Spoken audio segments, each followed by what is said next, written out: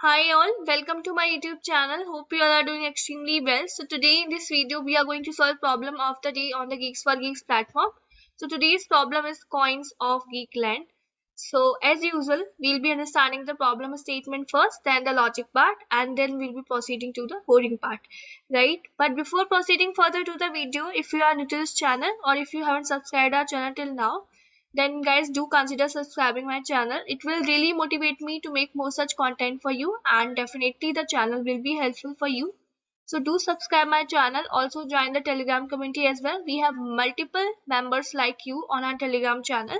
So obviously we'll be helping each other, we'll be growing together. So make sure to join. The link for the Telegram channel is given in the description itself. So let's understand the problem statement now, right? The problem says in Geekland there's a grid of coins of size n cross n. You have to find the maximum sum of coins in any subgrid of size k cross k, right?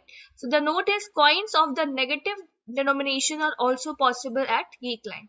So here you can see that this is our first example. N value is 5 and k value is 3. So what you have to do is you have to find out the maximum sum of coins in any subgrid of size k cross k. So here the value of k is 3. So in this scenario, in this particular given test case, we are getting the output as 48, and the subgrid that is providing us the maximum sum is this one, 867, 867, 444, 555. So this is a subgrid of size 3 cross 3, right? And that is providing us the maximum sum. So if you will sum up all these elements present in this subgrid, you will be getting 48 as the output, and that's what we are having. Let's proceed further. So here n value is 1, k value is 1. So just one element is obviously we have to provide. So that's what we are getting. So what we have to do is we have to complete the function maximum sum, which takes the matrix mat size of matrix n and value k as input parameters and returns the maximum sum. Expected time complexity is big of n square. Expected auxiliary space is big of n square. Right. So I hope the problem statement is clear to you. Now let's understand the logic part, that how will we basically approaching this particular problem. So basically what we're going to do is we'll be using an extra space here. That is, we'll be using a 2D array. Let's call it as DP or something else that you want, right? So in this array, what we're going to do is we are going to maintain the sum. How? So the size, first of all, the size of this array is going to be DP n plus 1, n plus 1, right? Row and column. So if this is the test case as of now I'm considering, so what is the size of this one? 1, 2, 3, 4, 5, 5 cross 5, right? So DP size is going to be 6 cross 6. So let's we write 0, 1, 2, 3, 4, 5. 0, 1, 2, 3, 4, 5. So what we're going to do is here, that is for 0th row and 0th column, the value is going to be just 0 itself. So we'll be putting here what? 0 only. So let's put 0. Now what we're going to do is we have to put the value for this 1th row and 1th column. So here we'll be taking the help of this mat array that is provided to us.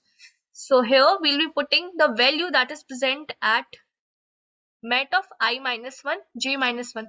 When we writing in the loop, so this is the thing that we're going to follow. So what is the value here? Yahan pe kya value? That is 1, right? Now we have to check the value above as well. What is the value? 0. Value in this side as well, 0.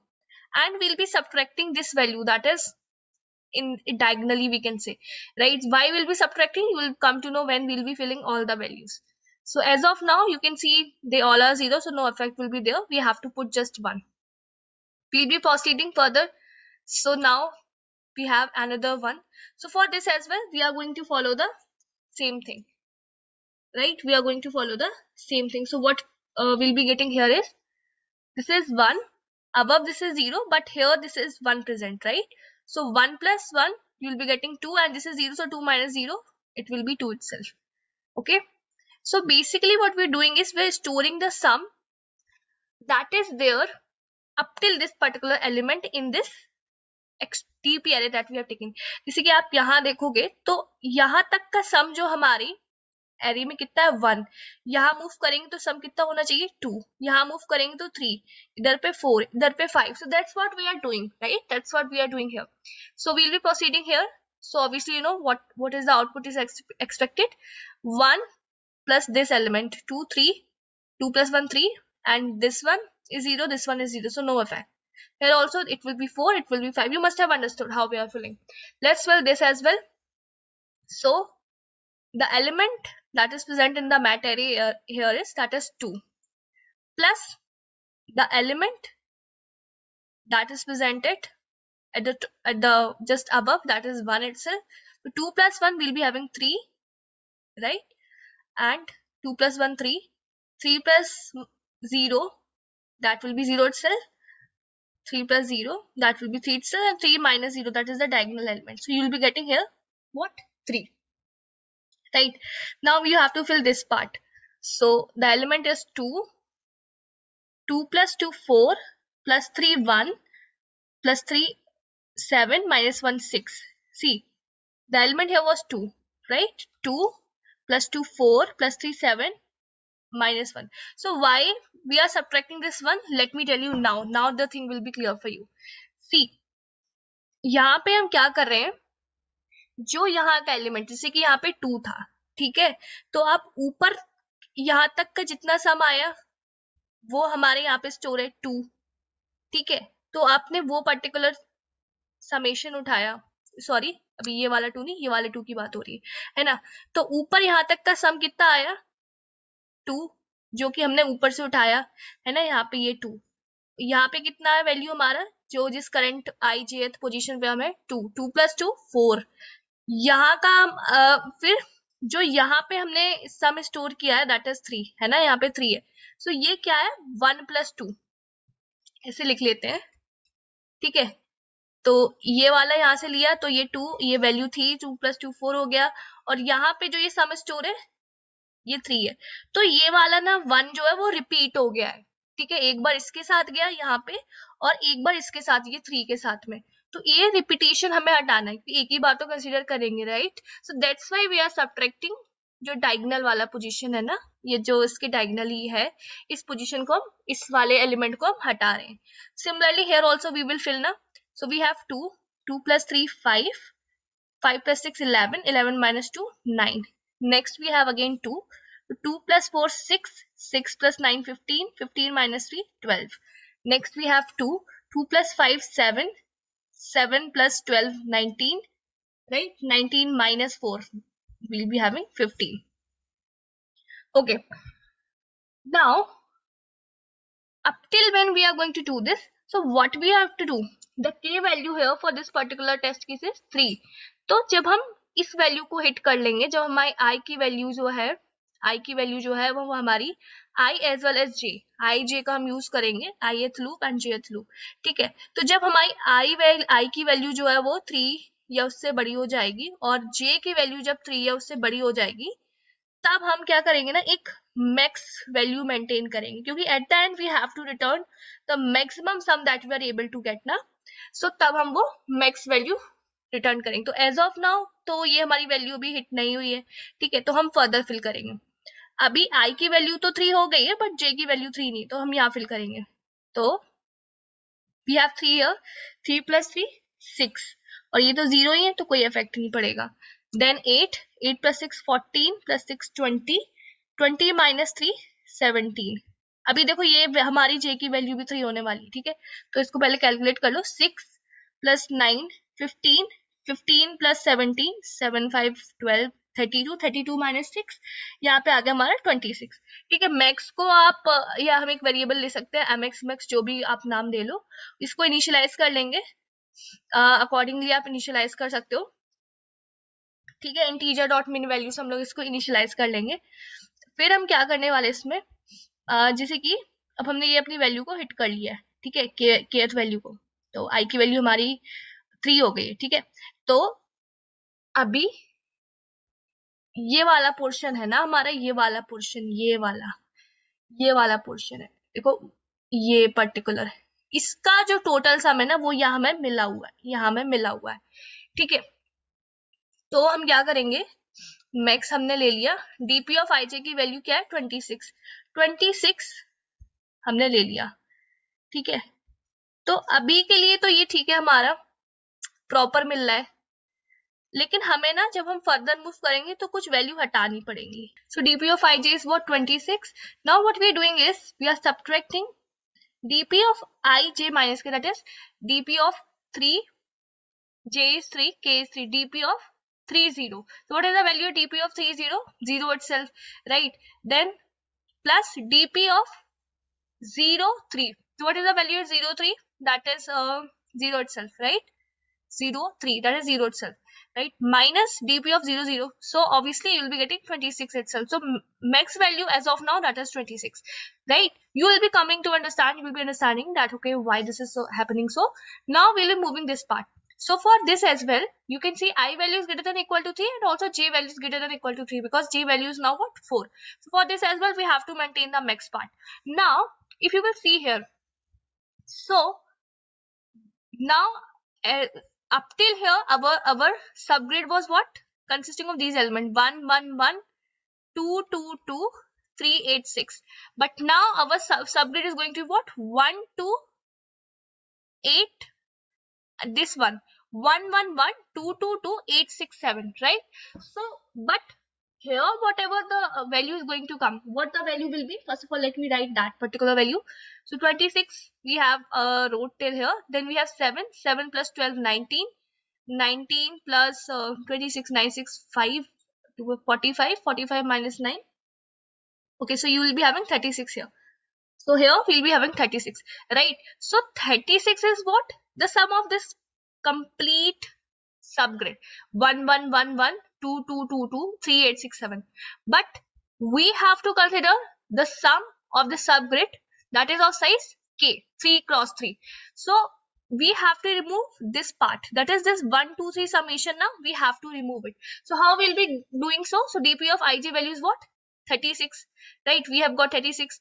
So here what we're doing, subtract dp of I value is 3 j minus k, that is 4 minus 3 1. So what is the value of dp of 3 1? 6. And you can see the summation if you will check here. So 3 plus 2 5 plus 1 6. So we are subtracting 36 minus 6. So you will be getting what, 30. You will be getting 30, right? Also we are subtracting the value that is presented dp of I minus, that is 3 minus is 0 4. So value is obviously is what, at 0 4 the value is what, 0 itself.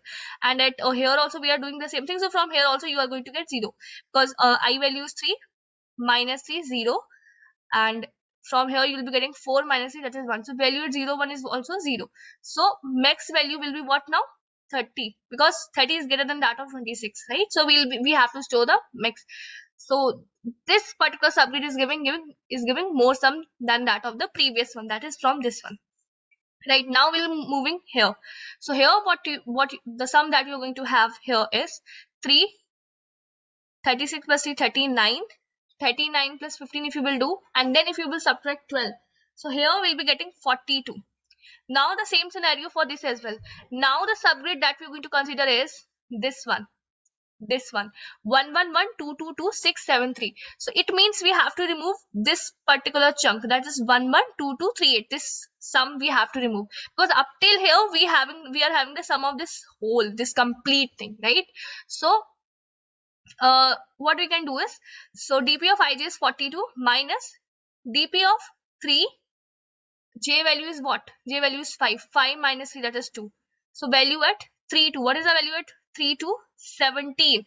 And if you are going to sum this, so 1 plus 1 will be 2 2 plus 2 4 plus 2 6 plus 3 9 plus 8 17, right? So this complete thing we are removing. So also we are removing the element that is presented dp of 3 minus is 0. So from here also you are going to get 0, and from here also you are going to get 0, right? So you know, whatever, like if the row is 0 now, so obviously the values present is 0 itself, right? So we are simply subtracting 42 minus 17, from which you are going to get 42 minus 17 if you're going to do, so we are going to get 25, right? And 25 is lesser than that of 30, so max value will remain as it is, that is 30 itself. Same thing we are going to do for this part as well. So here what we're going to do get is 4 plus 6 10, and these values are zeros, right? So nothing will happen here. Max value we are not going to do because I values is still not greater than equal to 3. So here if you will calculate the same way, we are going to get 25. Now here you will get what? You will get 38, right? Now here we have to do follow the same procedure again. So 38 we have got, right? So it means what chunk we are considering now, the chunk we are considering, we have to consider is this one, 2 2 2, this one 2 2 2 3 8 6 4 4 4. It means we have to remove this one thing, that is 1 1 1. That is what we have to remove. So again we are going to do same thing. dp of ij value is 38. 38 minus I value is what now? This time I value is 4 4, and then this is 4 minus j value is what? 3. 3 minus 3 0. So the value at 4 0 is what? That is nothing but 0 itself. Then we are doing plus dp of I value is what? 4 minus 3 1, and j value is what? 3. So value at 1th row and 3rd column, that is 3 itself. So that will be added. So 0 plus 3 we will be having 3 minus, from here you will be getting I value is what now? I value is 4. 4 minus 3, that is 1. dp of 1 and 0. So 1 0, because you know I, j and k both are 3. So 1 0 is obviously 0. So from here you will be getting just 3 itself, and we are subtracting 38 minus 3, so you will be getting 35. Now if you will add this chunk, because you know overall, sorry, 35 will not come here, 35 will be stored in our max variable. Okay, so overall if you will check up till here, this complete chunk, the value will be 38, but a subgrid that we have to consider is of size 3 only, 3 cross 3. So we have to remove this 1 1 1. Summation is what? 3. So 38 minus 3, obviously you are going to get 35, right? So that's what we are doing is we are continuously following these steps only. So I hope now the process that we are following to solve this particular problem is clear to you.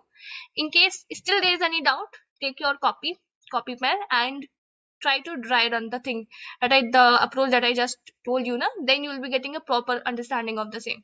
So in case that is clear, so proceed to the coding part. Otherwise, understand, do watch the video again, you will definitely get it, I'm sure, right? So let's proceed to the coding part now. So here you can see we have followed the same thing that I just discussed. So this is the max variable initialized with integer dot min value dp array, right? We are having the size n plus 1 n plus 1, right? And we are having this for loop.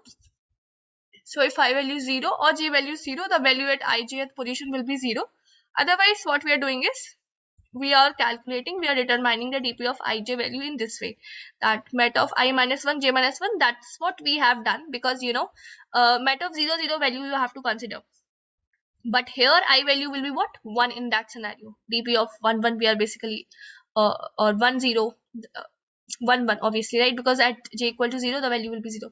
So 1 1 we are calculating, so we need the value at mat of 0 0 plus dp of I minus 1 j I j minus 1. I told you ना कि पहले एक रो से ऊपर देखेंगे, फिर रो same रहेगी, column को कम करेंगे, एंड फिर डायगोनली वाला भी चेक करके we have to subtract it. And I even told you that why we are subtracting this part, because it is leading to repetition and we have to remove that particular thing, right? So now in this if loop if statement, what we are checking is that if I value is greater than equal to k and j value is also greater than equal to k, then we have to keep track of the maximum sum that we are able to obtain, right? And at the last we have to simply return this max value. So I hope the coding part is also clear to you. Even I have provided the code in the description for the reference, so you can even refer that. So this is it for this video, guys. Thank you for watching. Keep learning, keep coding. Bye bye.